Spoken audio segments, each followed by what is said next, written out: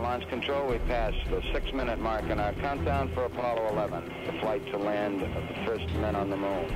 The swing arm now coming back as our countdown continues. Firing command coming in now. We're on an automatic sequence as the master computer supervises hundreds of events occurring over these last few minutes. T-minus 15 seconds. Guidance is internal. 12, 11, 10, 9. Ignition sequence start. 6.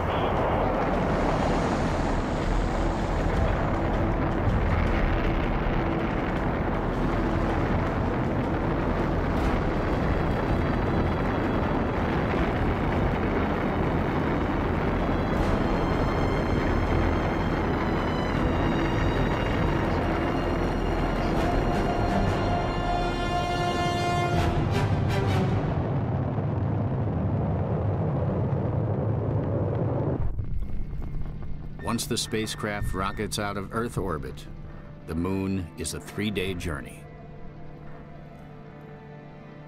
The crew is the tip of the iceberg. In Apollo 11, there were 400,000 people underneath that all had to do their job or we weren't going to make it. And I think every crew realized that.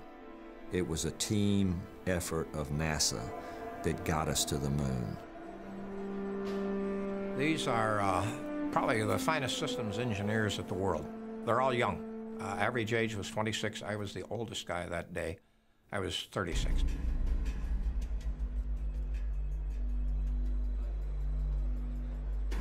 Okay, guys, it's now time to get down to business. We're about ready to land a man on the moon. And I start talking to him because I feel compelled to talk. I was probably the most emotional of the flight directors. From the day of our birth, we were met for this time and place. And today, we will land an American on the moon. Whatever happens here today, I will stand behind every decision you will make.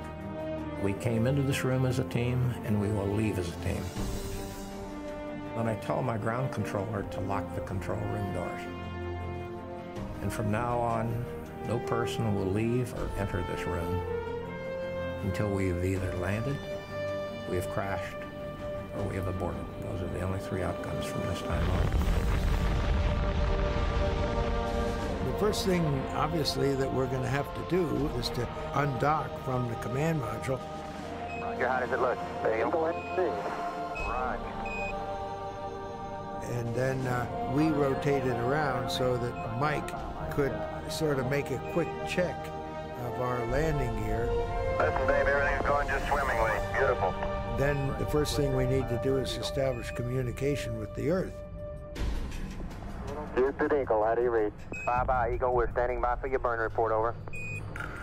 Roger, the burn was on time. Tempo in the room picks up right as we acquire spacecraft telemetry, and we immediately got problems. X and Z notes. We got communications problems you cannot believe. Columbia, Houston, we've lost all data with Eagle. Please have him reapply on the high gain, over. We couldn't communicate with the lunar module. Mike Collins could, because he could see him. He could point his antennas at him and talk to him. So what we would do is we would say, Mike, have the crew select a different antenna. We've lost him. Tell him to go ask Omni, over. Take Omni Bravo or Omni Delta. Will you roll the spacecraft a little bit for us? He'd roll the spacecraft, we'd get data. Eagle, Houston, we recommend y'all 10 right will help us on the high gain signal strength, over. Yeah, you should have him now, Houston. Eagle, we got you now. It's looking good, over. And at descent minus 5 minutes, I give the go for a powered descent. You go to continue powered descent. You're a go to continue powered descent. The descent was very tricky business. Our plan was to start about 50,000 feet altitude, 3,000 miles per hour, to use one continuous rocket burn to decelerate to a hover in the landing area. Eagle Houston, everything's looking good here, over. Throttle up. And I get confirmed throttle up, and telemetry drops out again. And I'm back in this ground roll. Do I have enough information to continue the descent or not? Okay, all flight controllers, gonna go for landing. Retro, go. Fido, go. Guys, go. Control, go. Telcom, go. GNC, go. Ecom, go. Surgeon, go. Capcom, we're go for landing. Houston, you're go for landing, over. Program alarm. And about that time, we got a computer alarm of 1202. 1202. 1202. The computer was giving us trouble. It was a big attention getter.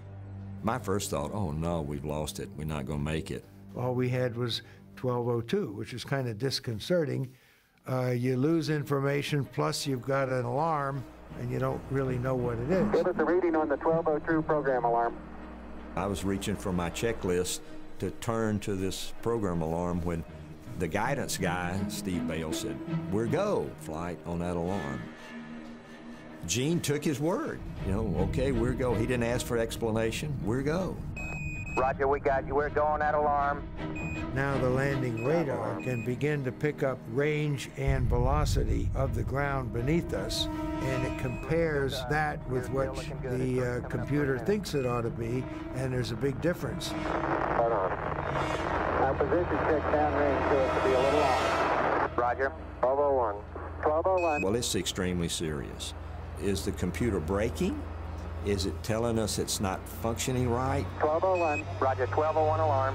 What is the alarm telling us? We're go, same type, we're go. Same type. It was a different number, but same type. He said, same type flight, we're go. 47 degrees, Roger. The computer was so busy, and it couldn't get all the jobs done, so it was dropping off these other little jobs down on the end and not doing them, which were jobs that weren't really that critical. Just as Mission Control decides to ignore the computer alarms, the LEM sends another strange signal. 37 degrees. We just saw this strange trajectory that we'd never seen in training. 300 feet down, 3.5. 47 forward. He went down to about 400 feet, stopped his descent, and leveled off and started flying horizontally across the moon. He didn't tell us, but out the window what they were seeing was a big boulder field. Our computer was steering us toward football stadium-sized craters, surrounded by steep slopes and covered with very large boulders. 50 down at 2.5. 19 forward. Altitude, velocity, light. Neil had the one thing we did not have. He had the out-the-window view. 15 forward. He knew whether he was over a safe place to land 200 feet. or over a boulder field. My job was to tell him how much fuel he had. And when it had zero, that was our best knowledge. We had 0. 5.5 down. 9 forward. The fuel states were falling, and we were getting close to what was going to be an abort situation. 100 feet, 3.5 down. 9 forward. When we got to about 100 feet, the low-level light came on, and Charlie Duke gave us a call of 60 seconds. Simple call, Eagle, 60 seconds. 60 seconds. We better get on the ground pretty soon. He had 60 seconds to land, and after that 60 seconds, it would be abort. Down 2.5. I didn't want to disturb Neil's concentration because I knew he was really working that problem. 2.5. Picking up some dust. And now a crew is kicking up some dust. So we know they're darn close to the surface, but they were scooting pretty fast across it last time we heard. 4 forward, drifting to the right a little. We used most of our remaining fuel, finding a relatively level and smooth landing spot. Down 1/2. 30 seconds. He had 30 seconds to land. I mean, it was deathly silent.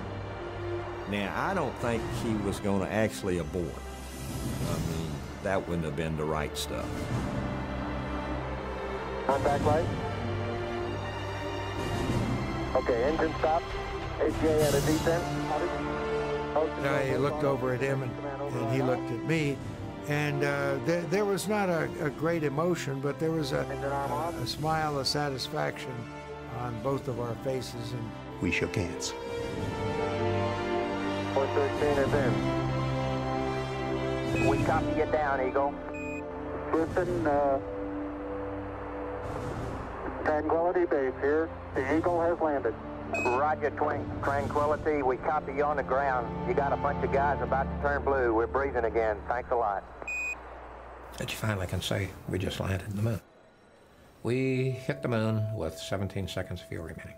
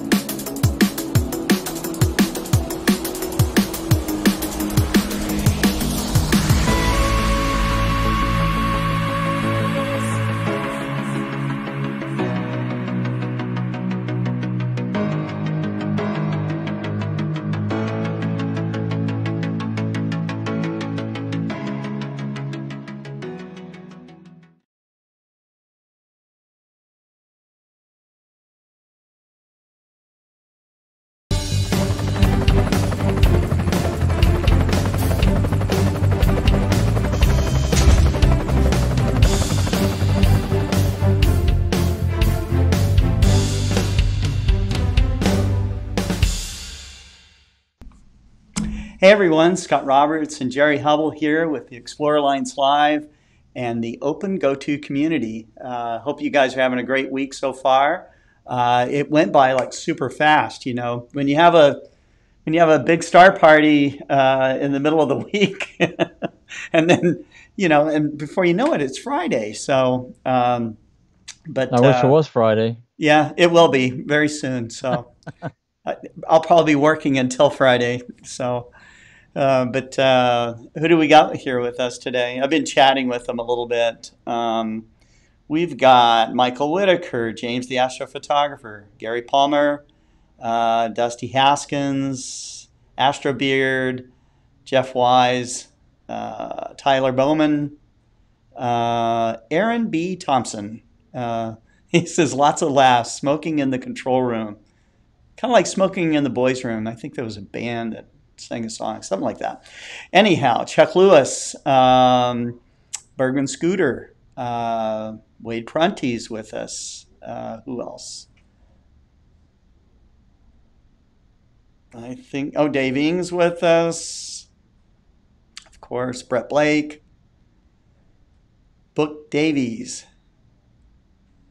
And Mike Wiesner. So, and I don't know if I mentioned it or not, but Wade Prunty. So Wade and I have been talking to each other a little bit, chatting about, he has a show on the Clear Skies Network, which we broadcast our star parties on. And so we might be doing a little bit of collaboration. That'll be a lot of fun. I wanted to also mention today, I've been talking with the editors of Astronomy Technology Today magazine, and they are going to offer a free subscription. I think it's a digital subscription to ATT to all the Explorer Alliance members. So whether you've joined before or you are joining now, there'll be another benefit, which is pretty cool. So that's really nice. Yeah, that's a great magazine. I've been subscribing to it since almost day one, 10 years ago, right. 11 years ago. Right. Yeah, it's a great magazine. I mean, it's one of the few magazines that's like all reviews and all about the gear itself. So if you're trying to sort out gear and you want to know, how the reviews go or that type of thing. In print, it's a very reliable source. And so I think it's a good one. And it's different from like Sky and Telescope and Astronomy Magazine in that regard. There's no astronomy news. We got some comments here. Let's see.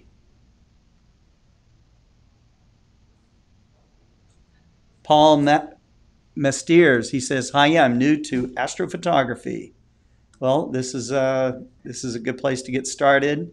A lot of people here in our chat room, and people that we bring on to the star parties, they know a lot about astrophotography, so tons of resources there.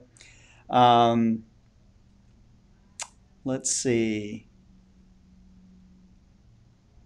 Daving called out the song Brownsville Station, covered by Motley Crue, Smoking in the Boys' Room. Yeah. And Mike Wiesner says, it's lonely here on Facebook, Scott. What's the most popular streaming service for the ES Live shows? We are on Facebook. I just looked. So, I don't know. Let me look real quick. I guess what he's talking about, what's the audience size for each of the different platforms, I guess? Oh, the audience size? Audience is biggest on Facebook. But right now, I mean, there's, a lot of people, Mike, they don't like social media. Social media in the respect that, they'll have like a news feed or something. And, unfortunately, there's a lot of politics and opinion and stuff like that kind of, after a while, it's like he gets a little burned down on it. I understand that. A lot of people watch a couple other platforms, Mike, which would be Twitch and YouTube. So Twitch has a good chat stream on it, and so does YouTube.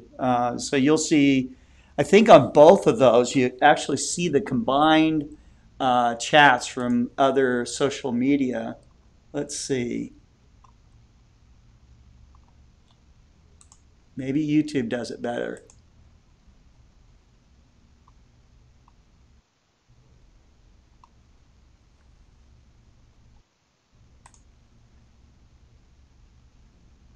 David Ing says he jumps between all the platforms. That's cool. I do too. YouTube will have chats, it looks like, from all the different platforms listed down there. So this Restream chatbot that I use has it all. And of course, on this stream right now, you can actually see your chats coming up on the on the video. So that's cool. But I wanted to talk a little bit about, I was looking at the customer service boards where people have, they put in a case and ask a question or maybe want some service or a replacement part. And one of the things that's a perennial is where people see like a speck of dust between the lens elements of the refractor.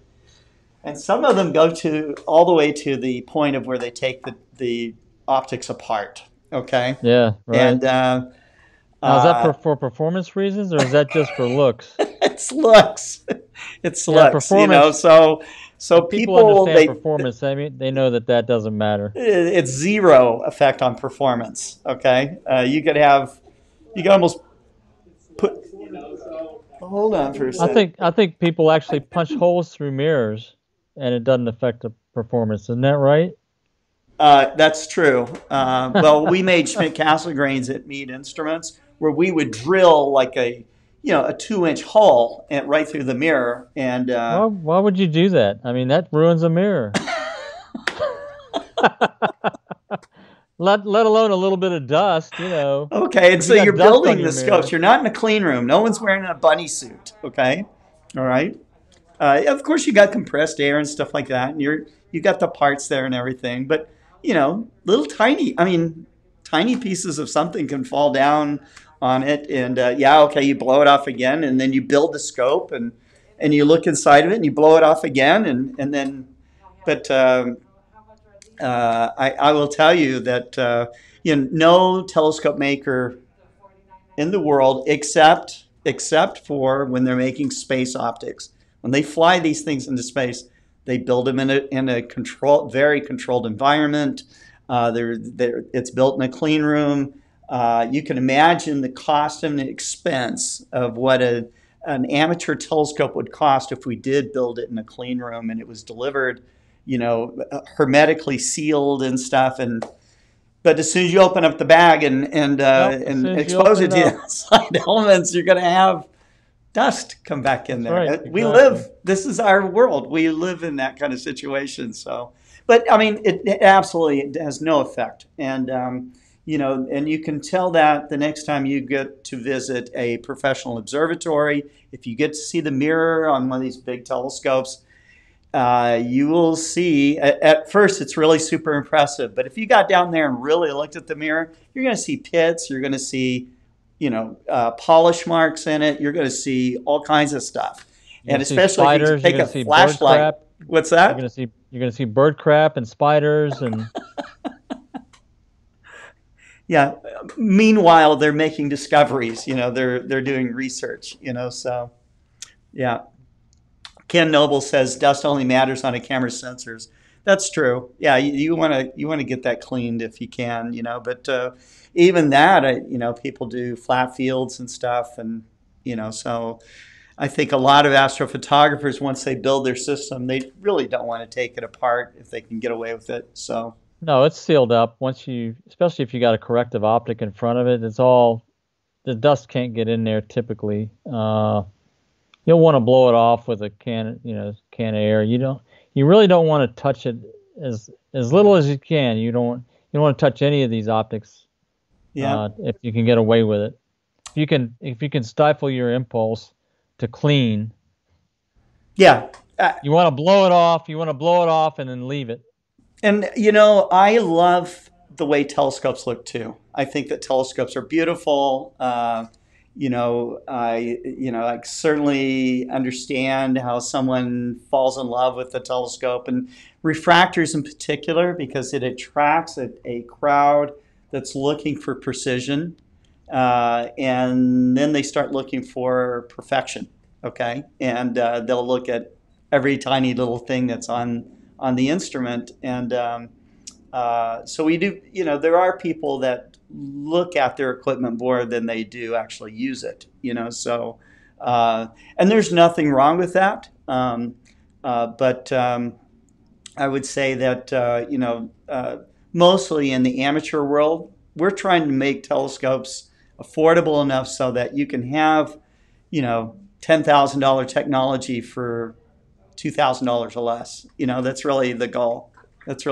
So one time I bought, when I was working at OPT, we had bought a used Perkin-Elmer. It wasn't a Schmidt Cassegrain, but it was a specially designed Cassegrain with a corrector lens in the front, and it wasn't a Mac. It was like this really special thing. And I remember buying it for like $500, and I think I sold it for $700 or $650 or something.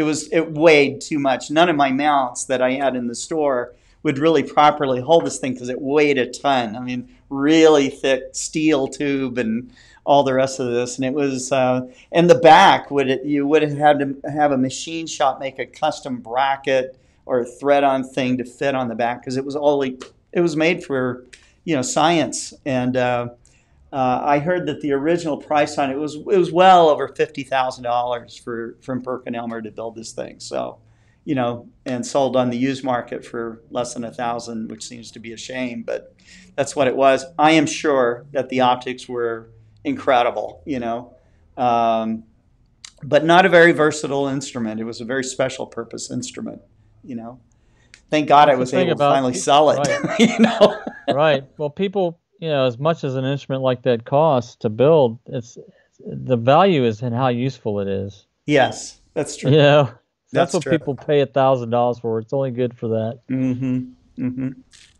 But I would say, with anybody's optics, that you want to make sure that you don't let an optic get so dirty that there's like a film of stuff, because that will reduce contrast on the optic. You want to keep the coatings get impacted too. You really want to can. blow off the. They can with mold and fungus can actually grow into a coating. You know, so you'd rather that not happen. So you want to keep your optics in a dry environment, you know, as much as possible. If you're on the east or west coast or anywhere where there's a lot of humidity, if you have an observatory, you'd like to probably monitor the humidity inside. And you can get dehumidifiers pretty inexpensively. No reason to keep it more humid. I mean, the ultimate would be no humidity, but you know, cover the optics when you're not using them. You know, but some astronomers don't. They don't have that luxury. They're running it remote. I would imagine the MSRO, you never cover the optics, right? Well, we keep it off quite a bit of time. Yeah, I would say that the majority of the time is. But Myron, I've got a biological robotic system to go do work. You know, put the covers on. Right. Its name is Myron. Myron. So I've got that biological entity. Did you have a chip installed in Myron so that all you have to do is send a scripted command and he goes out and does things? 24 hours a day, yes. That's cool. That's cool. But yeah, so we don't, so if you can, that's one thing I've been thinking about is providing a servo cover system to flip the cover off and on, but it would be a flat fielder too, an electroluminescent display to be able to do flat fields and cover the scope. Right. Right. The flip flat is like that. Yeah, that's kind of cool. I like that idea. Mike Wiesner says, in 1999, I got a tour of the Meade factory floor in Irvine. It was fascinating. I probably gave you the tour, or it was one of them anyways. I gave lots of tours at Meade Instruments. It was fun. James the astrophotographer said he had a spider build a web as he was using his mount. Yeah, spiders and telescopes go together. Says, I use a hand blower with a HEPA filter. That would work, definitely. And Dusty Askins says, if you get that on your optics, we could always check it out with your microscope, Scott. I think there's a lot of customers that might. So, and then Dave Ing says, I use a camel hair brush where the camels are grown in the vacuum of space. Where do you guys come up with this stuff? Okay. And then James the astrophotographer says, what would be the best way to clean the primary on a set without disassembling? Well, if it's a refractor, it's just going to be the exterior lens, you know, pretty much. And it's just, you know, the best way is just use compressed air. If you have an air compressor, you want to put 2 inline filter cartridges to capture any oil that might be coming out of the compressor, you know. Some people use that. If you are using canned compressed air, you know, you always want to hold it so that the can's kind of aimed straight down, and you know, you start off with a couple of sprays. I always hold my hand in front so that if there's any propellant that's going to spray out, it hits my hand first. Okay, and then what I do is I remove it. If you're ever looking at your optics and you see tiny little bright spots, okay, a lot of people think that is coatings coming off. It typically is not. It's usually spit coming from your mouth as you open up. You're looking at it going, hey, this is dirty. And of course, now you've got bright spots on your optic, and that's from you. Again, does not harm the image at all, okay? But if it bothers you, you can clean it off. Guys, what I use is I make up my own cleaning solutions, and it is 1/3 isopropyl. I'll write it down for you.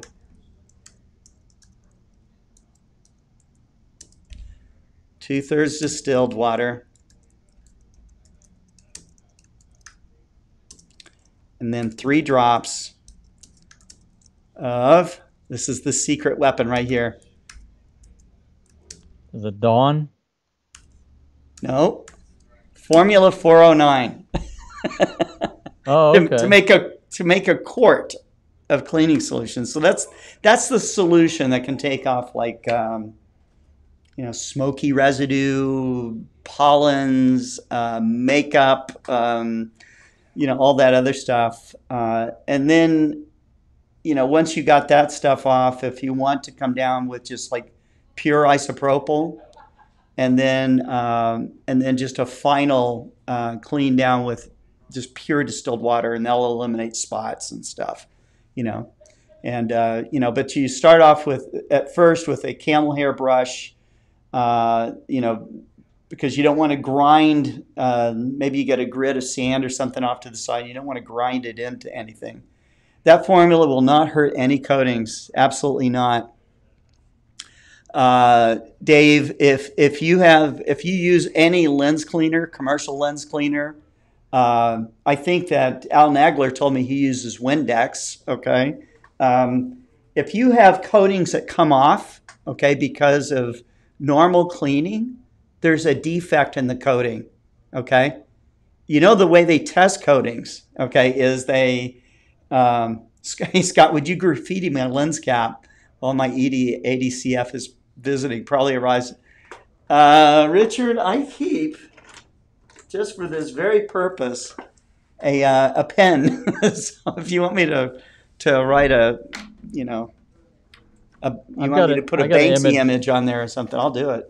I will. Hey Scott, I've got an image that Myron took. It's a close-up of what we had on the 152 when we had it in the observatory. Oh, let's check it out. Let me show you. Was it a dirt clod? This is pretty good. So let me share.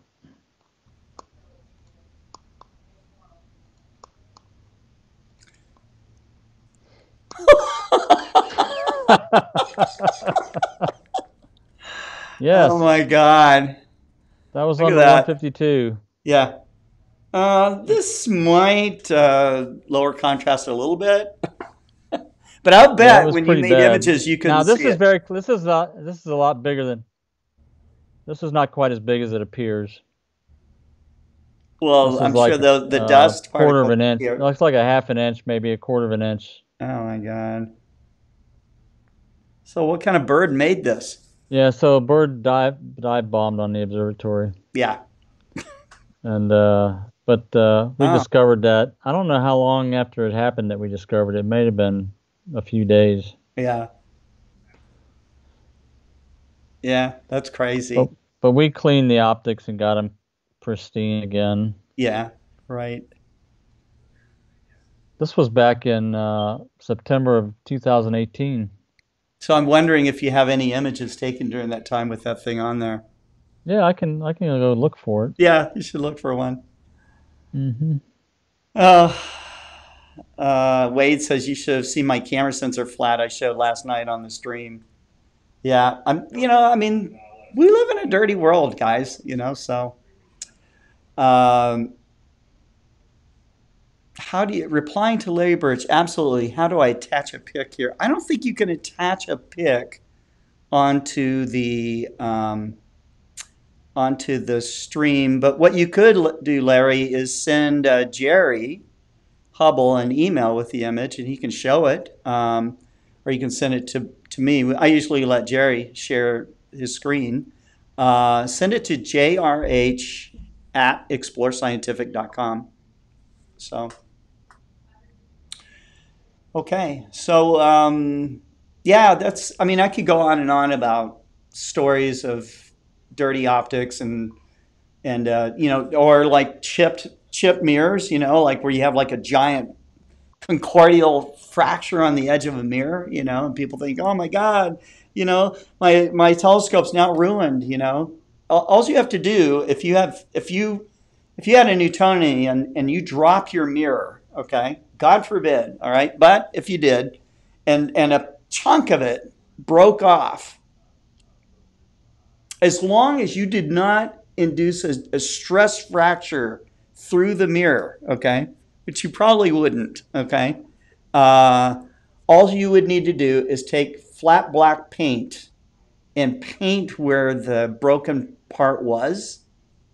And then, yeah, if you like, you chip the edge or something. If you chip yeah, the edge it would off, be fine. You know, it would be fine. yeah. Can I? Oh, somebody wants me to show the fried eyepieces again. Oh yeah.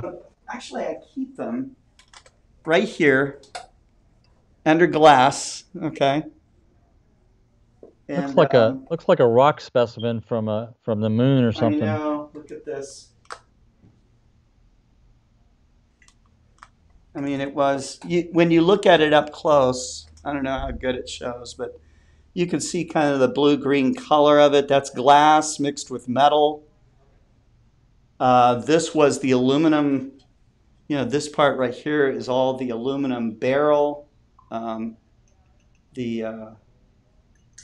stainless steel eyepiece barrel is still pretty much intact. But yeah, it's super hot fire.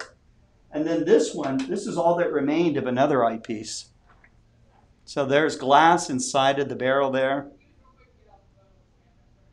But yeah, these were replaced. You know, the guy luckily he had registered them, and he was under the forever no fault warranty. And so, and he was able to return what was left. And we replaced that. Sadly, you know, all the rest of his astronomy gear, hopefully it was covered under insurance or something like that. So something that you want to do is just a matter of course. Anyways, with homeowners insurance, you can insure your gear. You know, a lot of gear does not have serial numbers on it. We try to put serial numbers on everything just for that reason, you know, especially if you get it stolen, you know. We like to know when something's stolen. If you ever have, what's that? It needs to be registered too, so that you can tell the insurance company that this is a serial number. It's been registered. That we registered with Explorer Scientific. You could prove that you bought it or that you have it. That's right. And sometimes this stuff shows up on the, you know, on eBay or somewhere, you know, Craigslist or something. You know, usually the people that steal astronomical gear like that don't know what they've got really. You know, they're just looking to make a quick buck on it. And but you know, if we get a reported hot or stolen item and we know the serial number, then if that part ever came in for maintenance or whatever down the pike, we would be able to find it for you. Yeah, it was very unfortunate. When I still have the letter from the gentleman that turned him in, and yeah, it was sad. I mean, his whole house burnt to the ground, you know. So you guys probably saw the on the news the Paradise, California fires. So that's where it was from. Yeah. So that's that. And a lot of those people are still getting on their feet. You know, it's happened quite a while ago. So, but I think that right now we'll switch to what's going on with the OpenGOTO community, Jerry. There's been quite a bit of activity over the last couple of days. We've got a few new users that are logging on, and typically people go to forums because they're having issues. It's not that they're there to say good news, everybody. My system works great. They typically, that's not the first. That's at the end of the thread, right? That's not at the beginning of the thread. That's right. You know, so that kind of it's kind of too bad we don't have inverse time where you have. I guess that would be worse if it worked great and then all of a sudden it stopped working. Right. Right. But so people get on there. Beginners have been getting on there the last couple of days to report different things that they have issues when they got a brand new Exos 2 or they got a brand new iExos 100. It looks like the last few customers had Exos 2s, and they're new to astronomy. They're new to the mount. They're struggling with the polar alignment. Typically, is one of the issues they have. They're struggling with how Explore Stars works and what is that. And then some people are jumping in with both feet and trying to learn about ASCOM and Explore Stars and everything, you know. And also people get ahead of the curve before they receive their equipment. They go out and research and read and figure things out beforehand, which is great. But then they have questions about every little thing, and they still haven't got their mount, but they want to find out about it. So that's the type of activity we've seen over the last few days. Yeah. There's polar alignment still seems to be a big issue with beginners. They have to wrap their heads around that. Well, understanding the coordinate system is a big thing. And I posted recently a little tidbit about the celestial coordinate system that people don't always understand in terms of how the scope moves. You know, when you get an equatorial mount, you're used to an Altaz mount. You know, an Altaz mount is pretty intuitive. You point it in altitude and you move it around, right? You can point it wherever you want. So your mind is thinking that way. But when you get an RA mount or an equatorial mount, the mount doesn't move like you expect. You're trying to center an object and you're saying, well, what the heck is wrong with this thing? Right. You know, you got to move both axes in a certain way, you know, to get it. So one of the things that people also run into is when they're trying to center an object with like the POTH hand controller. Yeah. They'll try to move it and expect it to move at a fixed distance across the sky like they see in the sky, right? But if you're up near the pole and you punch the RA and you're trying to move the star, it's only this far apart, right? Oh, in yeah. your vision, you know. It's hard to even tell that it moved. I'm pushing the RA button and it's not moving. Yeah. Why is the star not moving in the eyepiece? Right, they think it's always linear, right? It's always, but it's not. Yeah, exactly. So that's understanding the coordinate system and what the impact is and scaling. So I wrote a message about that. I made a drawing about it and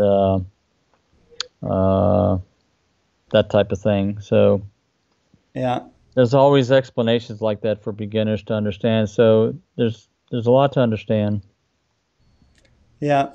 So, you know, one of the reasons why we have this live broadcast, you know, is to answer questions from the group. Okay.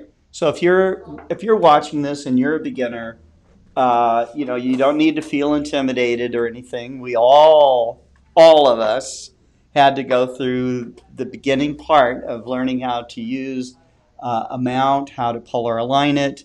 When I started, we didn't have digital setting circles. We had real setting circles. You know, we had to use those dials and everything, and you had to wrap your head around the right ascension and declination coordinate system, and you had to understand what your local sidereal time was, and all of that. So, you know, and being able to know, you know, you would take, you know, knowing when something was going to come, you know, you could take a local sidereal number and subtract some time, and then know when something's going to come up.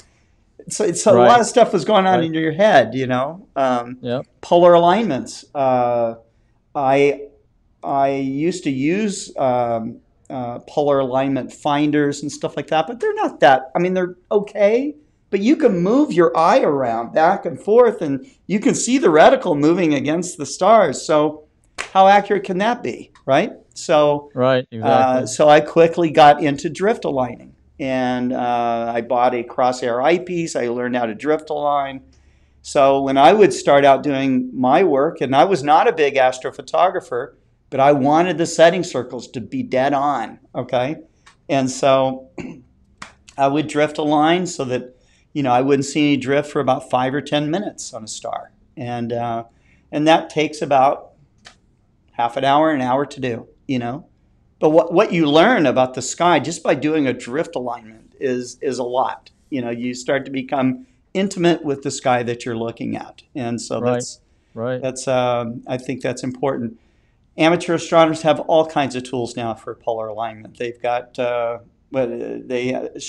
has that tool.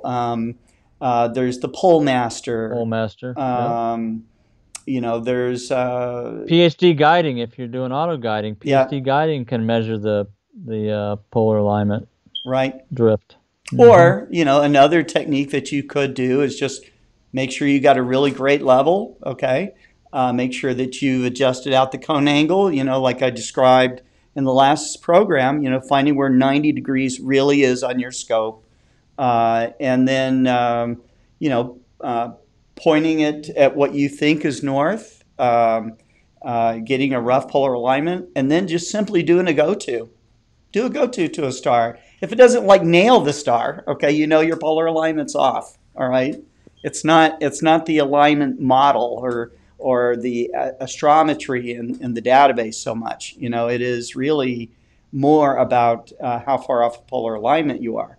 Then you can go down and adjust the azimuth and altitude of the equatorial mount, center that up, go to another star on the other side of the sky. Do that a couple of times, you know, until you're getting it to fit. And that's another way to do this. So yeah, there's several different methods to get a polar alignment that people have developed over the decades, you know. It's best to know a manual way of doing it, either drift alignment or this other method you just talked about. Mm-hmm. To manually do it on any star. You don't want to limit yourself to the North Star, because sometimes you'll be in a location where you don't see the North Star, and it's because of a tree or a house or something, you know. Mm-hmm.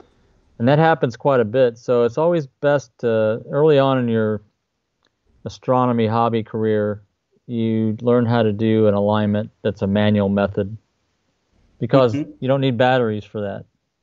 Right. Except for your mount batteries, you know. You don't need a program. You don't need a computer. You have your method and your procedure to go through. Ken Noble says that would be a cool topic, a live demo on drift alignment. Ken, if you could watch me do a drift alignment over the course of an hour, it would be like watching paint dry, okay? Pretty boring, okay? You're going to want to know you're going to want to understand how to wrap your head around this like in about 5 minutes, okay? I will start putting together a PowerPoint presentation on how to do drift alignment. We'll see, you know, we'll see how good I can make this.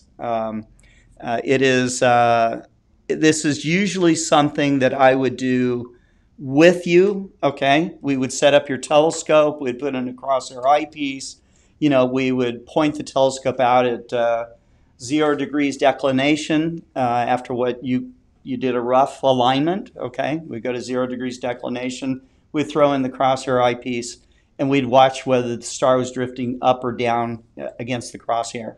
And then we'd make an adjustment on the equatorial part of the mount, you know, which is the azimuth and altitude. Once you got one axis done, then you go to the other one, and you watch the star rising roughly about 15, 20 degrees off the east horizon, and roughly at 0 degrees declination, and you make that final adjustment. And once you have that, yeah, you're ready for a solid night of great astrophotography and great pointing with your go-to telescope.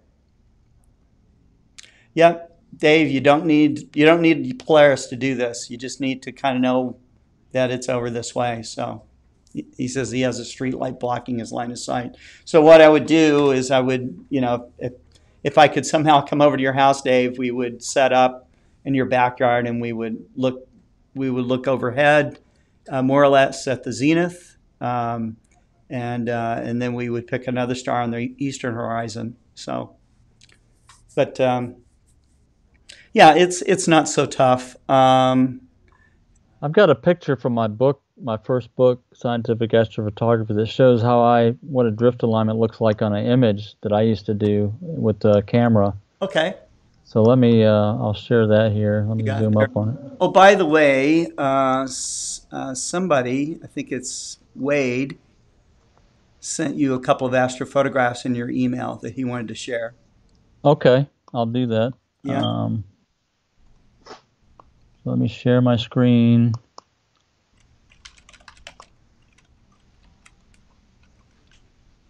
You see that? Let's see. Not yet. Hold on. Why not? Ah, here we go. There we are. Oh, wow. So the way this is taken, you see you got a blob here. You see my little hand? Yep. You got the star that I say. So I'd start the image. It's tracking for about 10 or 15 seconds, and then I drive it the opposite way for 30 seconds or whatever, however long I think that to get an image across the frame, and then I drive it back, and that's a very precise way of knowing how much it drifted during that time. This is over a minute period or something like that. Mm-hmm. Okay, so you keep going. So you basically do that. You do a tweak, and then you drive it back and forth again. You do a tweak, and then what your goal is to make this V. Of course, these two lines come together, so there's no drift. And this is so the axis, the up and down axis on this is the declination. Right and left is RA is right ascension, of course. So this is the method I describe in my book to do drift alignment with a camera. That's interesting. And this was, let's see, I don't know. This is in the procedure section, but that's what it looks like when you do it that way. So let me. I'm going to stop my share for a minute, and I'll go look for Wade's pictures. Okay.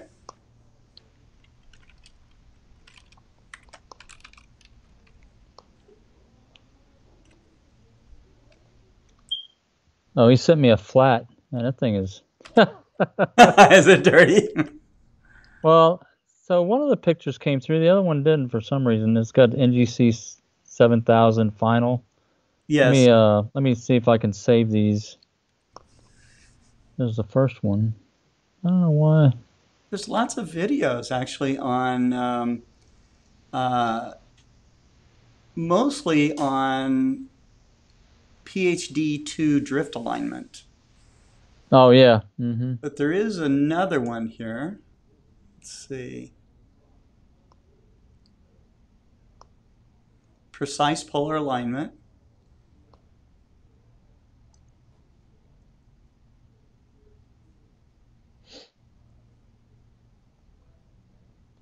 The person doing the video is out of focus.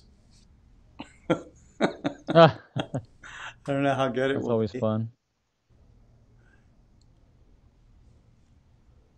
I'm looking at some of the comments from that video. A guy named Sean Hawkins says, "Is there a way to drift align during the daytime for solar viewing?" No, there's not. Not exactly. You can't drift align on the sun. Okay, I tried it when I was in Mauna Kea for the NOVA, expedition for the total eclipse in '91. You have to do it at night on stars. Oh, but there is a way to polar align during the day. There's a way, yeah, but not drift aligning. No, not drift align. There's another method. Aligning. There's other methods. Yes, there are. Yes, there are. And it's a manual method too. Mm-hmm. So I'm going to share Wade's photo of his flat. So this thing is pretty interesting. All right, you see that? Oh yeah. There's a couple of specks on there. Yeah. Uh-huh. So that's why you do flats, right? What's that? That's why you do flats. That's right. So if you notice, there's these big circles that are shadows of the dust speck, and then there's little circles which are shadows. So this tells me he's got a filter, which the big circles, so the dust particles on the filter, which is further away from the image plane. Yeah. That's why I cast a bigger shadow. And then one dust particles that are right on the image plane are these little circles.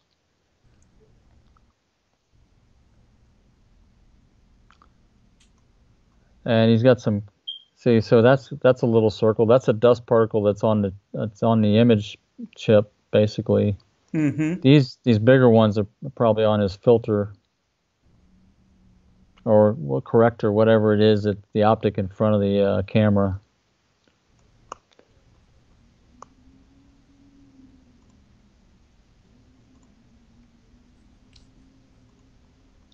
So. And what was the other image that he sent over? Well, I'm trying to bring it up in my email. It doesn't seem to want to bring it over. I don't know if it's too big. Sometimes, let me see if I can save it here. Doesn't seem to want to save. My email program, if the file, I don't know how big the file is. If it thinks it's too big, it doesn't show up in the email. Some email, I mean, like our email at Mead was like a 5 megabyte file was too big, something like that. Yeah. So there was a lot of mailing of thumb drives and CDs with stuff burned into them. And then when I first started to Explore Scientific, my email would only hold 20 megabytes, which I thought was big. Okay. And now I have, we use Dropbox and all kinds of stuff to move files around.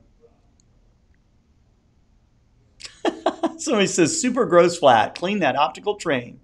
Yeah. I found that picture I was talking about earlier and how the buttons in Poth move the scope. Yeah. And it's different than what people think. So I'll real quickly do that.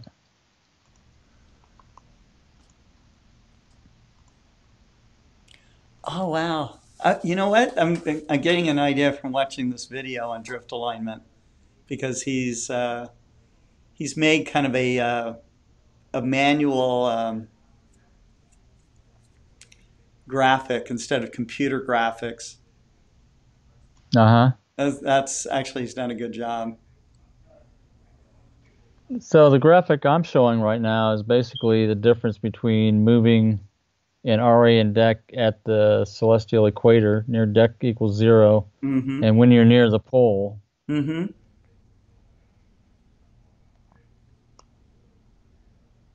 So the reason people get confused is the RA moves 90 degrees to position between one star and the next, S1 and S2, when you're near the pole, where it would only move a small amount when you're at the 0 deck, the celestial equator.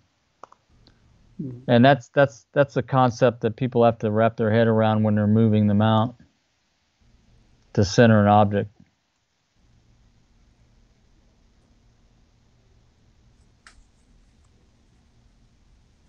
Yeah, I would think that would be a little bit, it could be a problem during polar alignment, I suppose.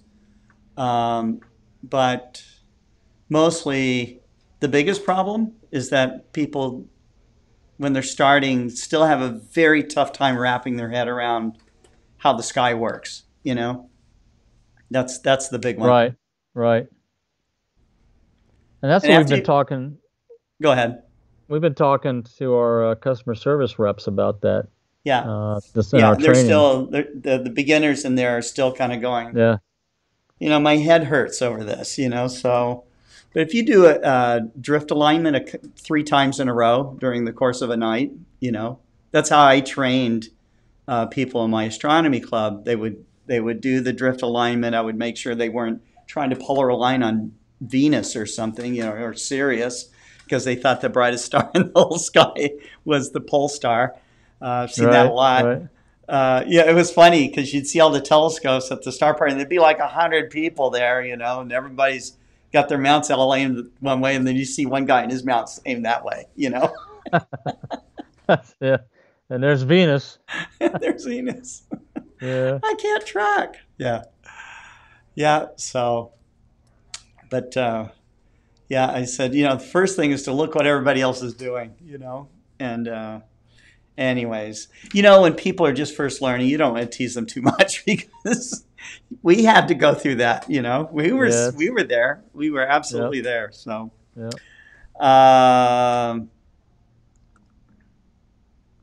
let's see. Let me read some comments here. Jeff Wise wants to know if he can buy a signed book from you. Sure. Yeah, I think that's possible. I'll get it. I actually, typically when I sell books, I sell them at my cost, which is a substantial discount off the list. It's 40% off the list price. Oh, buy it from Jerry. And then they sign it. Ask for shipping. That's like $3 or something, $5. I don't know what it is. Right. So send me an email, and I'll order a book, and then I'll give you my PayPal account to send me the money, and then I'll send it to you signed. And I've got 2 books. Tell me which one you want.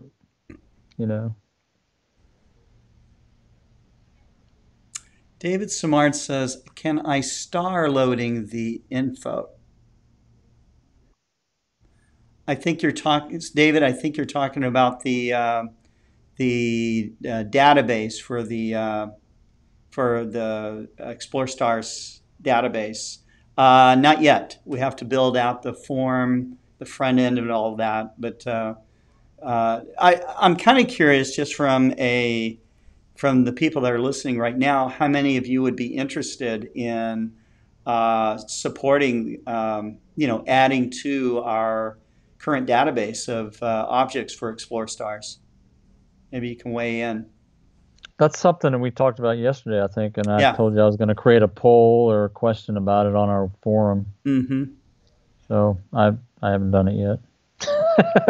I got to go do that. Scott, when are the 115 millimeter carbon fiber scopes going to be back in stock? I don't expect that we will have more inventory of them. We may at the very end of the year, but it may be sometime next year.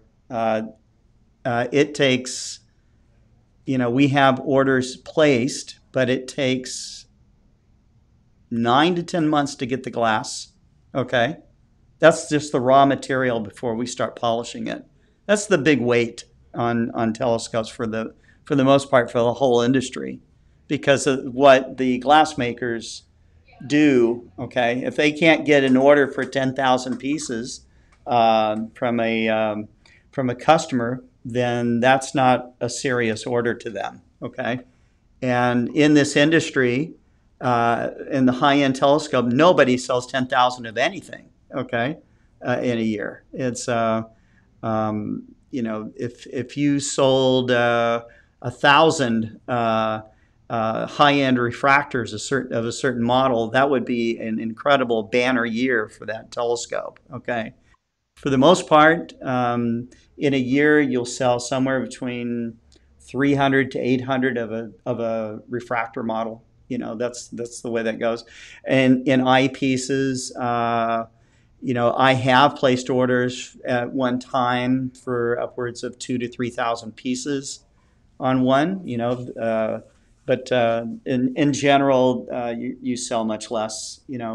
It's a very, all of us that are in this hobby that buy this nicer equipment, it is, we're in a niche market in a cottage industry, so, and everything's made by hand.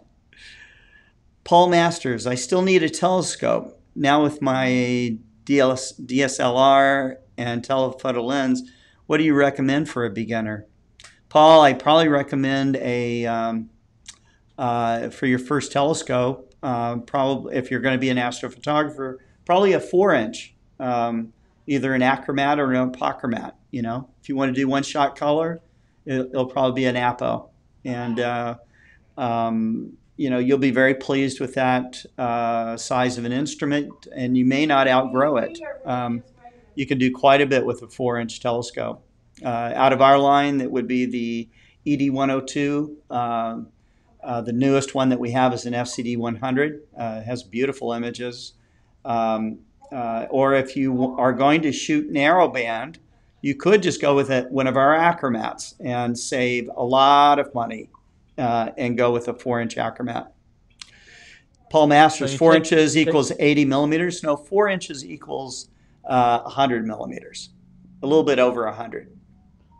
So with the AR, with narrowband, you basically pay for the filters instead of the telescope.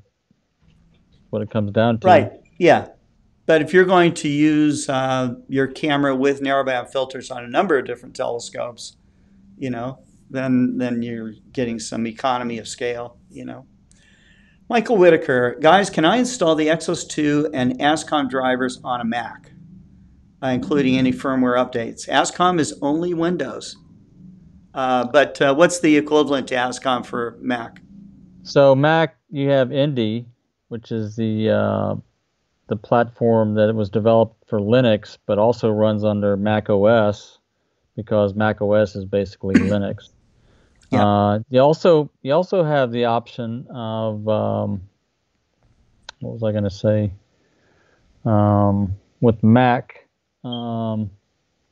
Alpaca. So ASCOM has a new cross-platform infrastructure called Alpaca. So if you go to the ascom-platform.org website, you can read about Alpaca, and that allows you to share an ASCOM driver on a Windows system over to other systems. On multiple platforms, right? Yeah. Yeah. Mm-hmm. Very cool. Very cool. So. Jeff Wise says, my telescope is beautiful. Thank you for making such a nice instrument. Thank you, Jeff. We try to make them pretty. Yep. But not perfect. Perfect doesn't exist, unfortunately. Let's see. Jeff Wise says, Alpaca Bob. Let's see. Any other? Someone needs to replace the battery in their smoke detector. Could you know who that is, Jerry? No idea. No idea. What to think about. Sorry. Must be like a strange signal coming over, through the internet from somebody else's. Wade Prunty, the dust is in your actual sensor? Yeah, the ones that are really defined, they're probably laying right on top of the sensor. That's right. That's right. Exactly. Now, could you, through flats and maybe dithering or something like that, just completely eliminate a speck like that, Jerry? Oh yeah, that's what flats are designed to do. Not only it gets rid of the dust bunnies, is what they're called. Yeah. And vignetting. If you're vignetting on the edge of the field, they'll correct for that. It corrects for. Actually, it's designed also to correct for the gain variation across all the pixels.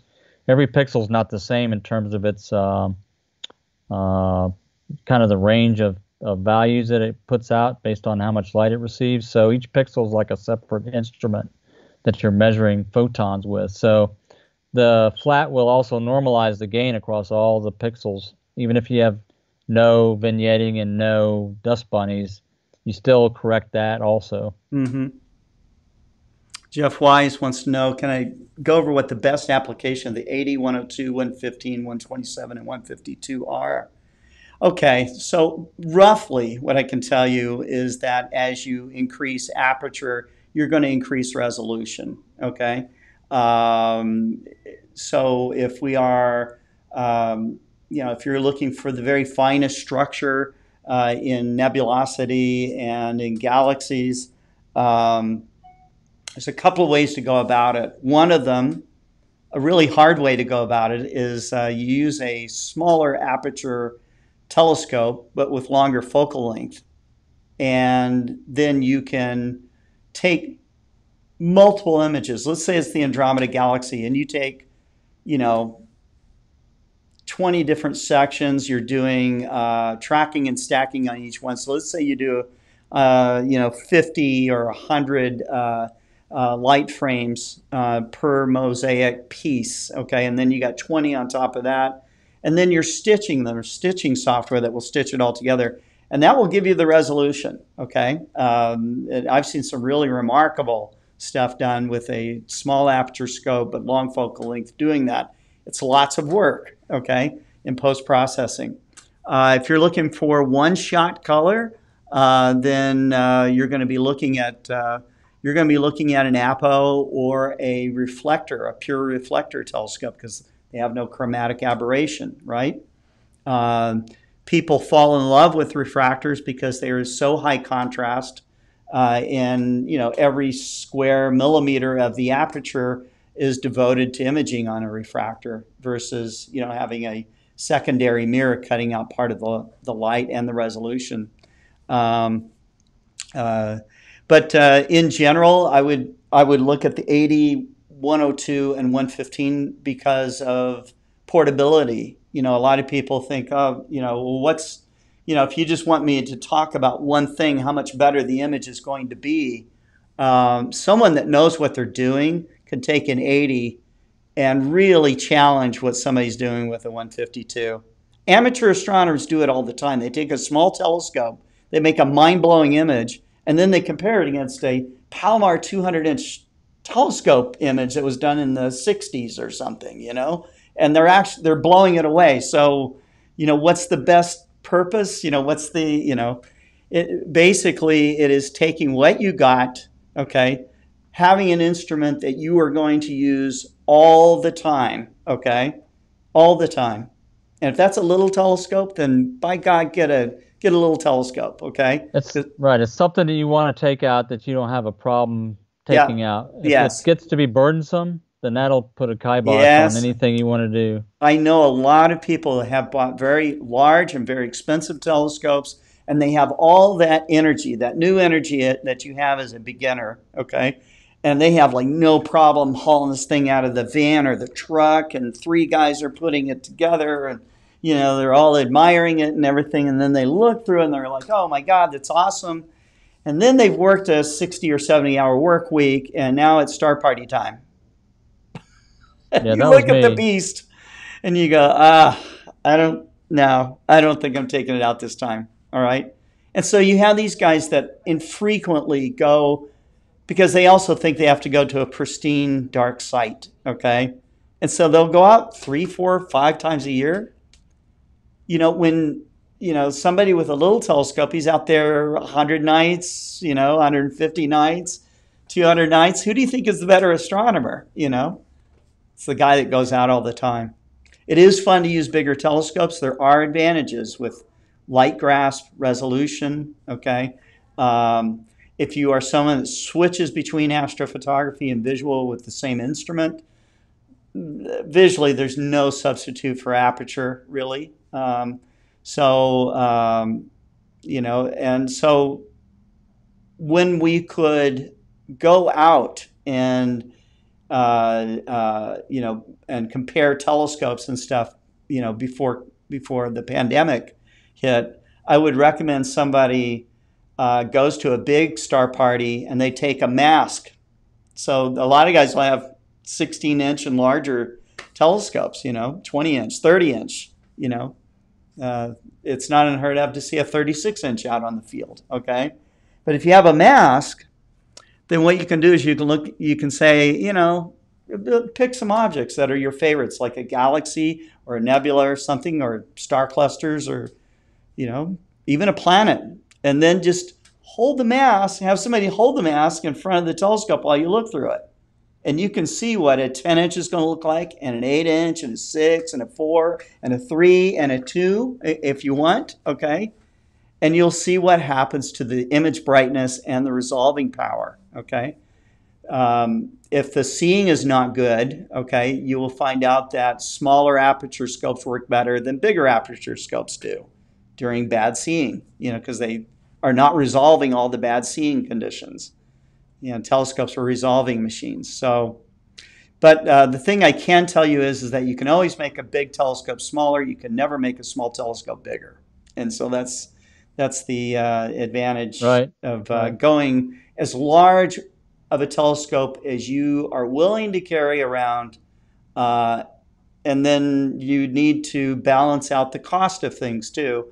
And probably the best book I've read so far, I'm going to, you know, get some props to Jerry Hubble here, because he wrote a book called it's Scientific Imaging. You'll find it on Amazon as well. Scientific Astrophotography. Scientific Astrophotography, that's right. And he talks about how to, you know, critically analyze your solution, okay, in a telescope. And a lot of times you're going to find out you're going to be integrating a system. You know, not all of it's going to come from one company.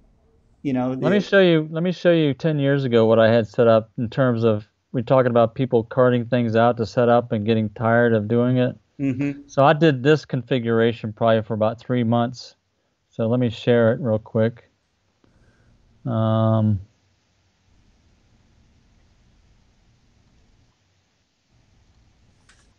All right, do you see that? Yep. So what was the, it looks like you That's have crazy. so you have a refractor and a Schmidt-Cassegrain grain? That's an RC scope. That's One of the GSO RC Astrotech, scope. the Astrotech 8-inch Okay. RC that I had. Mm-hmm. I still have it, of course. This is the Skywatcher Equinox 120 that I sold to a guy in Australia, and I bought the 127 from you, Scott, at NEAF. And there's my trusty EQ6 mount before I put the telescope drive master on it. Right. So that's it. Do you use any of this setup anymore? No. I use the MSRO. I got that. You got the Mark start up Remote in 5 Observatory. minutes. You know, right? I can get on in 5 minutes and start imaging. Mm-hmm. Paul Masters says he has one last question. Apo doublet or Apo triplet? Is it useful to get a triple? Okay. If you're doing visual astronomy and you're not going to do narrow band one-shot color, okay, but you got a monochrome camera and you're going to do narrow band imaging, then I would say, you can definitely go with a Apo doublet. The doublets are not really true Apos. They are semi-Apos, okay?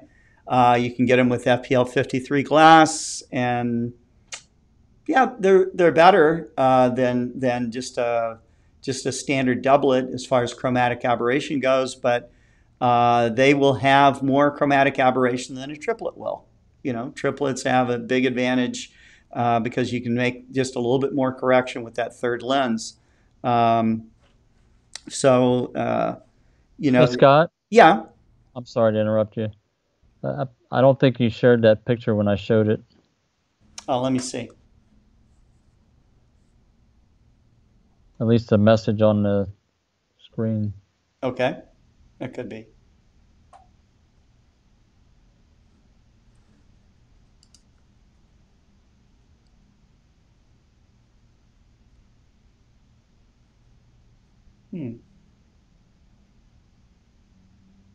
I have to bring it back up on my screen. Yeah, bring it back up.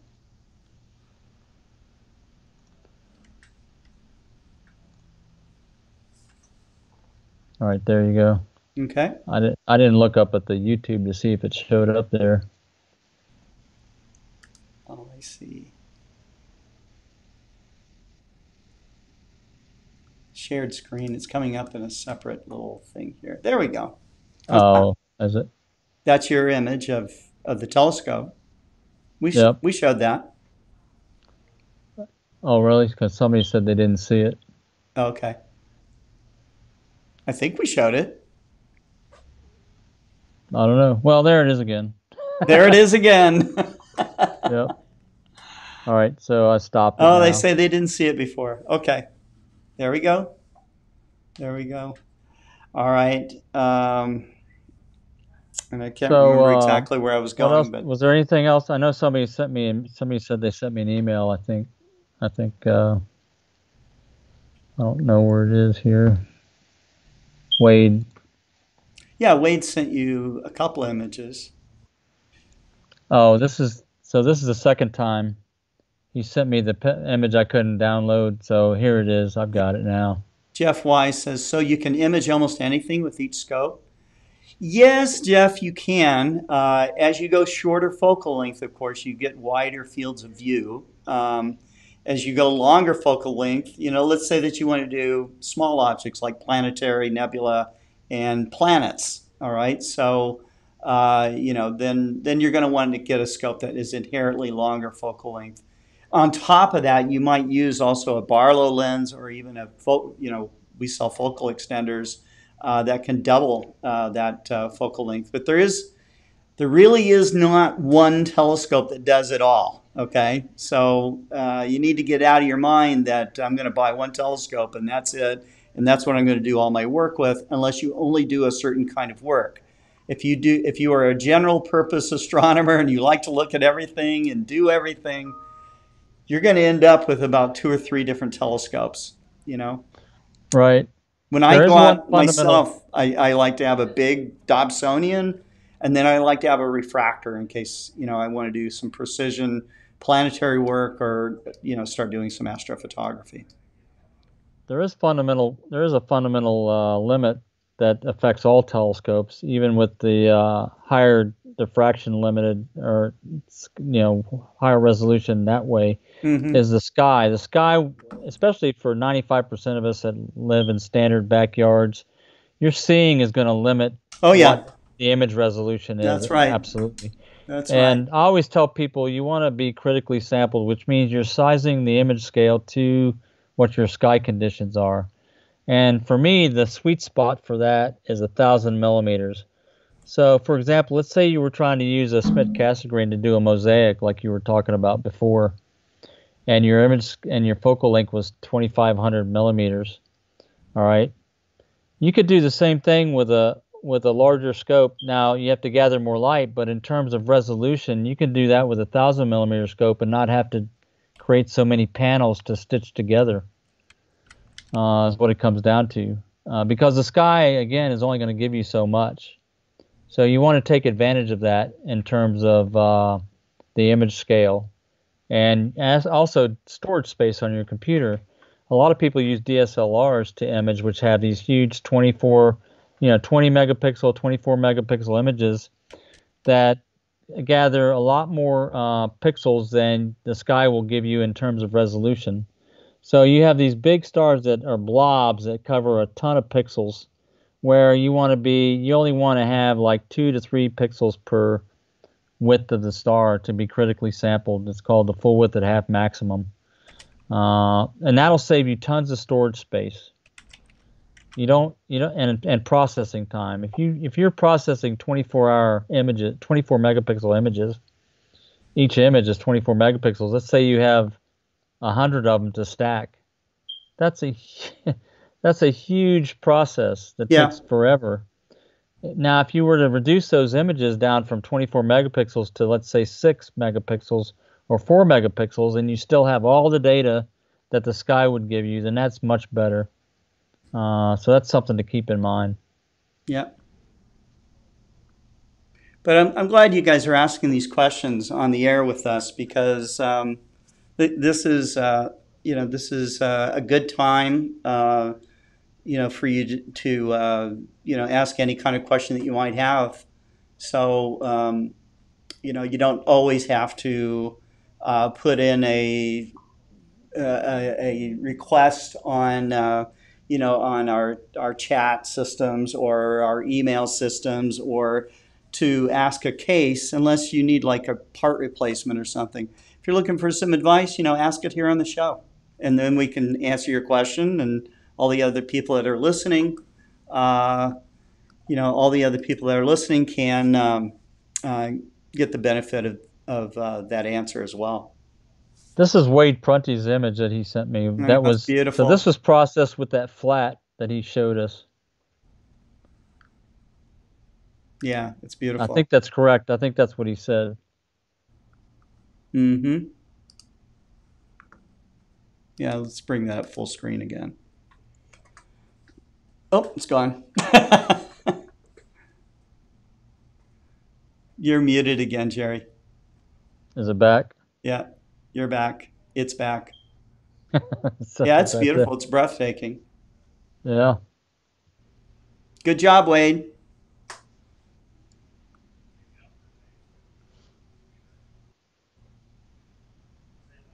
Yeah, so that shows you how flats, even as ugly as they are, they're needed to create, the best images. Richard Lighthill is asking a question about flats. He says, does the color source of a flat affect its ability to do its thing? For example, blue sky, incandescent, fluorescent, etc. It's in monochrome, right? So I would say. Well, it depends on your image. Yeah, so the color temperature of the flat, you want white light flat for if you're doing a color. Yeah, one shot. You have a one-shot color. That's true. You absolutely need, and you gotta know. I don't know how precisely you need to know, but you need to have a reasonable color temperature. And one of the ways you can measure the color of the sky, is to actually measure the color of the sky, one of your sky images, to see what the background color really is. And it's typically going to be a dark blue color, probably, I imagine. I don't do a whole lot of one-shot color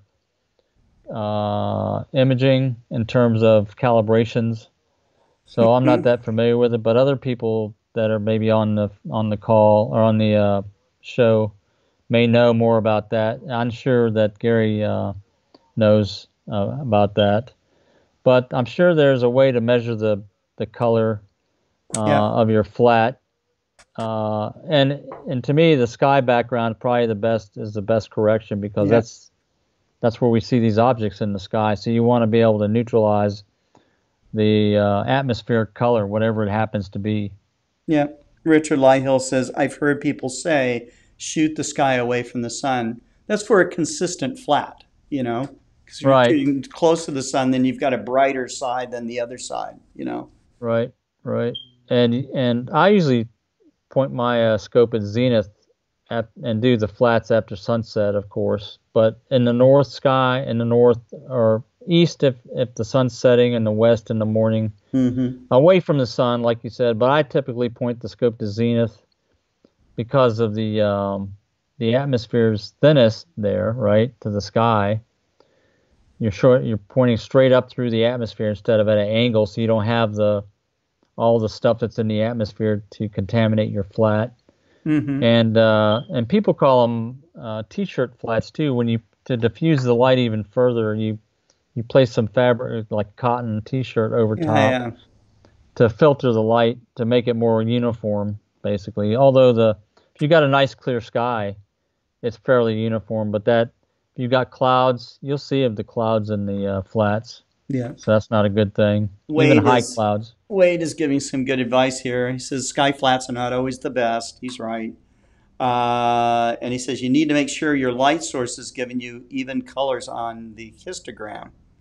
So you can make a light box. If you guys look on just Google light box for making flats, you're going to see all kinds of things that you can make out of foam core and more or less transparent paper, and then making a very even light source from the inside. So right, the key to that is to bounce the light around 3 or 4 different corners. Yeah. If you look at the designs, you'll see that they have a light at one, and it bounces it around to disperse it, and then it shows up at the end. Yeah, it comes out really diffuse. Yeah. Right.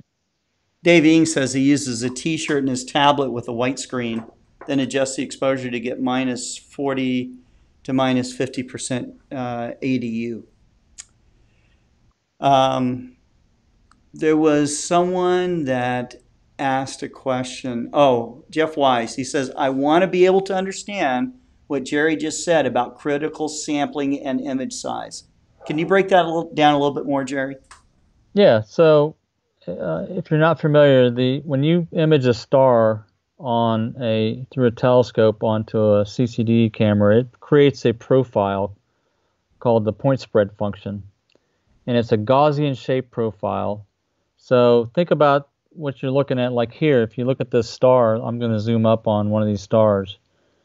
It's rendered this way on the display, but this actually looks, as you move across the star, it's going to look like a Gaussian shape. It's going to be a bell-shaped curve in terms of brightness. Yeah, it's a bell shape. In terms of brightness, right? So, and the way that's measured is called the full width at half maximum. So you go up to half the peak, and you measure the width of that bell shape, okay? And it's in pixels, okay? So that width is the best resolution you'll get out of any image in the sky for deep sky. It's basically, that's the best you can do. So that's in terms of pixels or in terms of arc seconds, depending on what your arc seconds per pixel scale is. So to be critically sampled, you want that full width at half maximum to be between 2 and 3 pixels.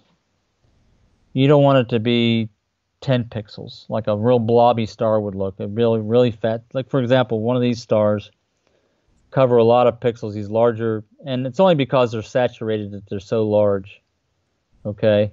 If you properly expose a star, the peak's not going to exceed the full well depth of the camera, or the ADC counts aren't going to exceed the top. Where if you got a big blobby star like it's in this picture, that means it's been overexposed. But this is what you'll see if it's out of focus also.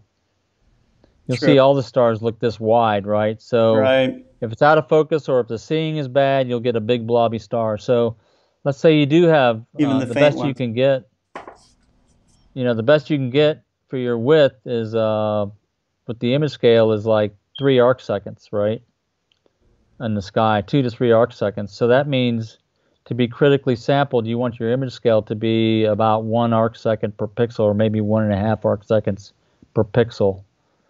So what that means is that once you get that 1.5 arc seconds per pixel, then you can figure out based on your focal length what the field of view will be.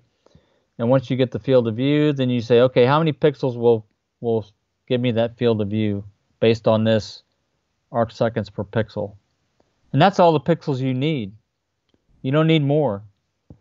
So for example, an image from a digital SLR might be 16 megapixels or 20 megapixels, but the field of view for your image train is, let's say it's 1 degree by 1.5 degrees, and you're seeing, so all you need based on your seeing is 1800 pixels across by 1200 pixels high. All right, so you can tell that's only what, 3 megapixels maybe, right? Or 2 megapixels. Yeah, so you don't need these giant megapixel cameras. Right, so you got these big giant megapixel cameras that are oversampling the sky, and then you only need like 4 megapixels. Yeah, and you spend all that money on the. Well, it's not just that. It's storage space. To me, it's storage space and processing time. They're huge images, and I'm sure Wade can talk about this. I'm sure he's delved into the critical sampling. Sure. But that's basically the gist of it. The sky only gives you so much. It's just like when you're looking through an eyepiece at the moon or a planet, and you say, "Oh man, look, I can see these details, these clouds. I'm going to raise my eyepiece magnification." And you blow it up into this big blob, right? Yeah. But you don't see any more. So that's the problem. That's true. So that's the same thing. Richard Lighthill has another question. He says, perhaps I ought to take the one-shot color and just make it a black and white TIFF. I don't think that helps him. So say that again. So basically, he wants to turn each. You got a color sensor and you just convert it to black and white. Yeah, you can convert it to black and white and get the same resolution, but that's not the point of it. The point of it is to match the resolution to what the sky gives you, whether it's monochrome or color. Yeah. All right. Okay. And we're throwing around some acronyms here. ADU number. What's ADU stand for, Jerry? My dogs are barking in the background. It's an analog to digital conversion unit. It's basically analog digital unit. Mm-hmm. Mm-hmm. And basically, you take if you got a 16-bit camera, it'll turn your image pixels into that 0 to 65,000 count. Mm-hmm. My dogs are going nuts. So try to think of. On the way that CCD cameras work is that they just have a silicon wafer. And the cool thing about the silicon crystal is that when a photon hits it, it converts it to an electron. Okay? So if you take a silicon wafer and you make a checkerboard out of it, okay, now you got, and they use this, I don't know what the materials are that they layer on top of the silicon wafer, but they're called dopants. I think it's applied during, in a vacuum process, much like doing coatings, okay? They must have a mask of some sort, something like that. Anyways, these little boxes, these little squares now are capturing the photons, and they can't get out of their little box. Okay, so as a photon comes in, it's converting to electron, converting to electron, converting to electron. Okay. Well, the that box is called a charge well, okay? And so you might be able to collect 50,000 or 70,000 electrons in there, okay? All right, so the way that it's going to, the way that the chip is then read out, they do something called clocking.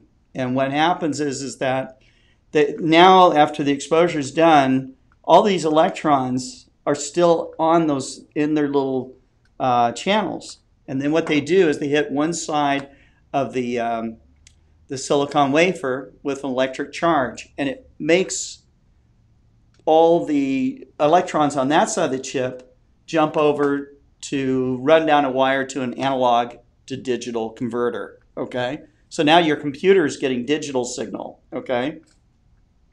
And so as we're clocking, we hit it with an electronic charge. It makes everything jump, jump, jump. And so they're going like that until they come out. So think about a bunch of ping pong balls now coming out. You know, first we got, 20,000 ping pong balls coming out. And now we got 5, okay?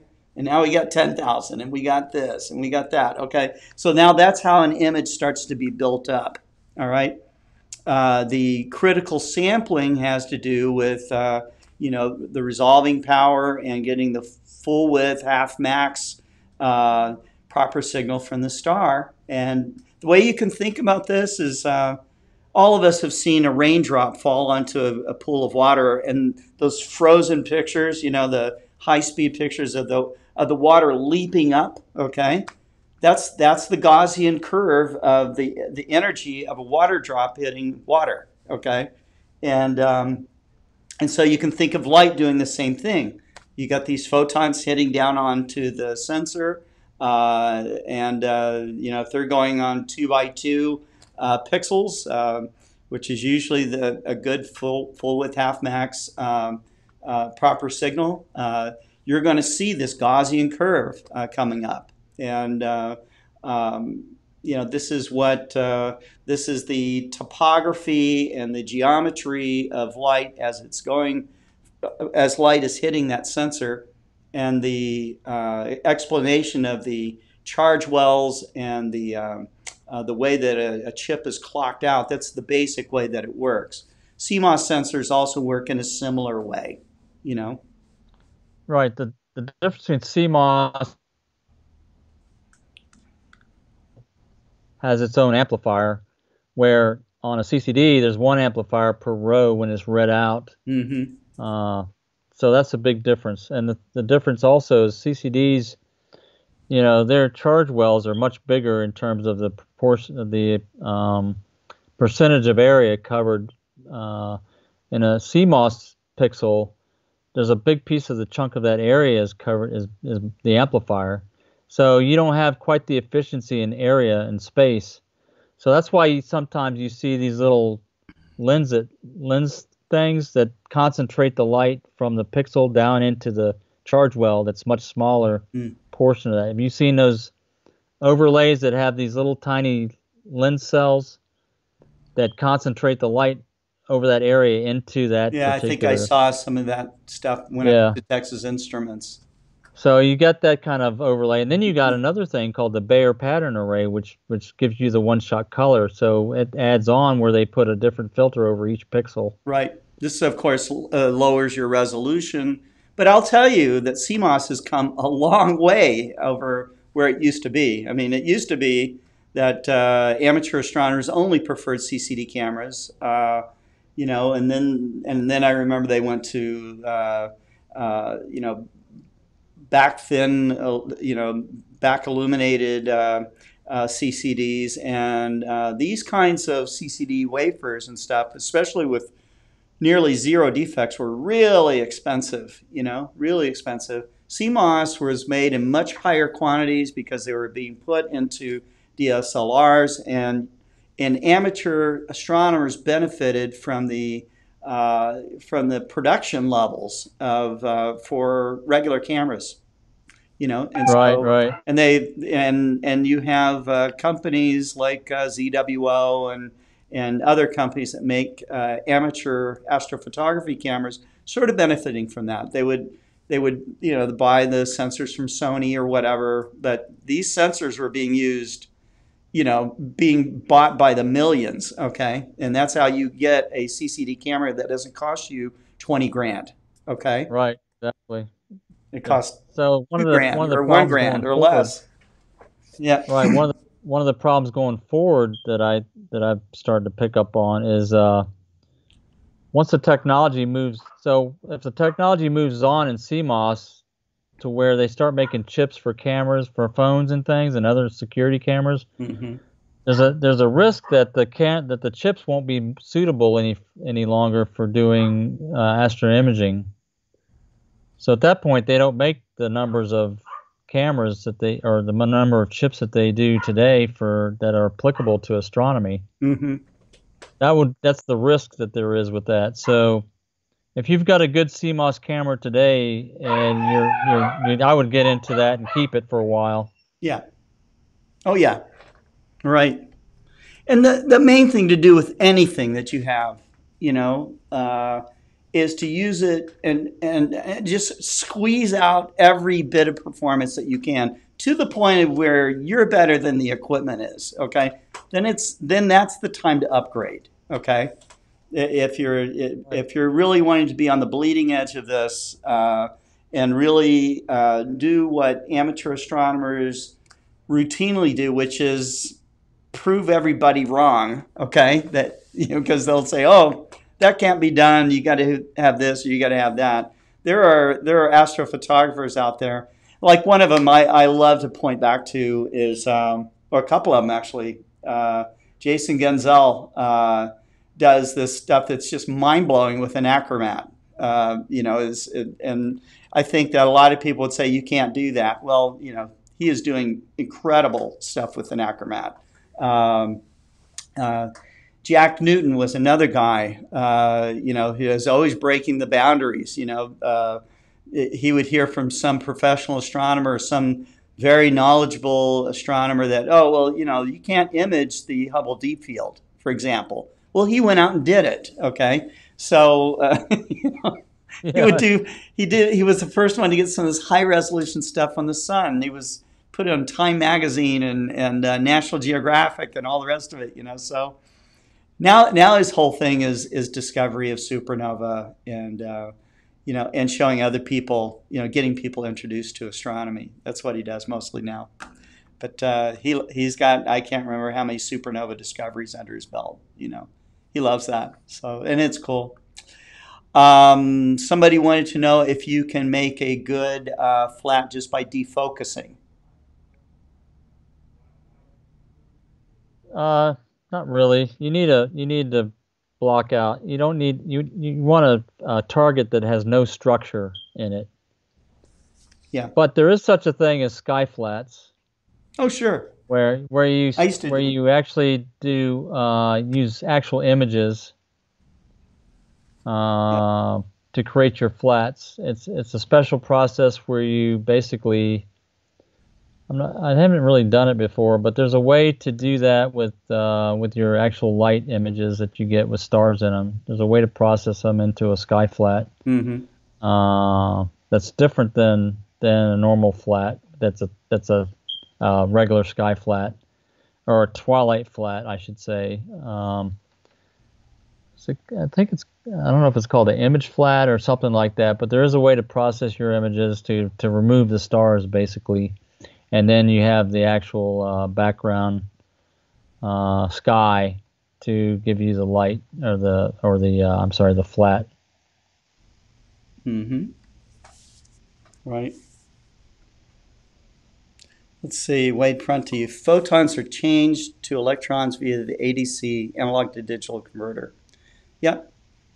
And registered as ADUs, analog to digital units. Your camera's ADC, bit number, will determine the scale of the dynamic range available to it, which would be the ADU scale.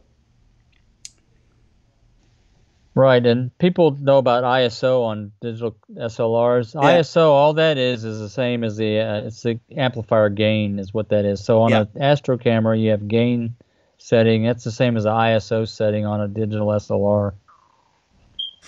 The The other thing is about quantum. We talk about how efficient it is converting photons to electrons. That's called quantum efficiency. Right. And it's depending on the wavelength of the light how efficient the chip is. But the back illuminated chips are upwards of 80% efficient now. So think about what a CCD chip is, and actually the first CCD chip was the same as a solar cell. Solar power today, it's the same thing. It turns photons into electrons. Silicon wafer, right? So. Right, exactly. So it's the same process, the same effect that causes. So they basically turned a photo cell into an imaging chip, is what they've done. Yeah. Yeah, silicon, the material of silicon is so important to humanity. I mean, it's how we get glass. It's how we do our optical fiber. It's how we make our silicon sensors. I mean, it is such a critical thing to our society, and the benefits of optics and silicon chips. I can't. It's staggering to try to imagine the benefit that it's been to humanity. So. Mike Wiesner says, and don't forget, even smartphones can do astrophotography. It's true. You've done some nice ones, Mike. Lots of great comments here. Daving, I think a part of the flat is to cancel out dust bunnies. But if you change focus, then the dust no longer matches exactly, and thus you can't remove it as accurately. Yeah, and I think that that's one of the benefits of having an APO, is that if you got a true apochromat, you're really not going to have to be changing focus too much unless your filters are different thicknesses, okay, and that will force you to change focus. And so, if you're changing focus. I remember the early days, we shot flats, bias frames, and darks, depending on exposure times and temperature changes and focus changes, all of that stuff. So, so that's but people have gotten pretty good with master calibration frames, and the software has actually gotten very good at allowing you to make masters. So. Oh yeah. Mm-hmm.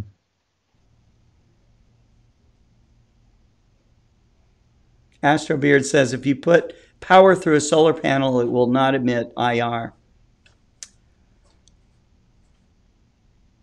Jeff Weiss, this is the best stream yet. I have to save it. It's because you guys are asking questions. That's why. Right, that's right. We want you guys to come on and ask questions. That's right, so we can answer them, or at least get you guys talking. So, anyhow, it's great to have you guys. You guys the audience makes all the difference in the world, and you guys are a great audience. I know that a lot of you watch every show, and we're really happy to have you on every show. So. Maybe in the future, what I do is we could also we can have an extended day where we have you come on Zoom and you can watch, you can interact with each other on Zoom too. Similar to what we do for a Star Party, but it would just be asking questions and going over equipment and astrophotography. So we've been on for how long now? It's a long show. Almost 2 hours, guys. So really glad to do this show today. It was very interesting for everybody today. And Dusty Haskins says, "Ooh, I like that idea, Scott." Okay, all right. Well, I'll set that up, Dusty, and we'll put out the Zoom credentials out there, and I think I can get 50 people on at the same time. So it's a lot. That's going to be fun. It's like a giant classroom. Yeah. So I don't know, I'm like a whirling dervish back here sometimes trying to switch scenes and, make sure we got the show running. But But, you know, I've got to practice more because, you know, this is all kind of leading up to when we go to Starmus. And, you know, we'll be there doing live broadcasts from, you know, that particular event. And you've got guys like Brian May and you know, I mean, the superstars of the astrophysics world will be there. And so a lot of chances to have some really interesting conversations from these people. So, and hope you can either be there in person or watch it live with me. So, but I will be. I'll let you know more about how that will go down as we get closer to that. We're over a year out right now. So, anyhow, you guys, as Jack Horkheimer would always say, keep looking up, and we will see you. What, tomorrow's Friday, right? Yep, tomorrow's Friday. Yep. Oh boy. So thanks, and we want to thank all of the people that support this show. If you like the show, you know, share it, tweet it, talk about it, whatever. But like it, subscribe. Like it, subscribe to it, ring the little bell, you know. And we didn't give out a prize this time, did we? We got so heavy into the conversation. That's right. That's right. So, yeah, we'll have to get a prize on for Friday.